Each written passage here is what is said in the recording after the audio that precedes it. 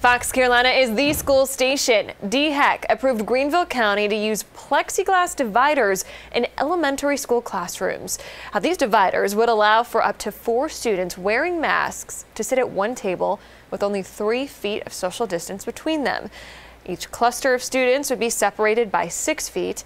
Officials say because of how these dividers are designed, if one child were to test positive for the virus, the other 3 who shared that same table would not have to quarantine as long as those safety protocols were followed. Plexiglass is nothing new. It's been used in classrooms for a while now, ever since the outbreak of COVID-19. We have wanted to look at plexiglass as a way to get more students back into the classroom full time.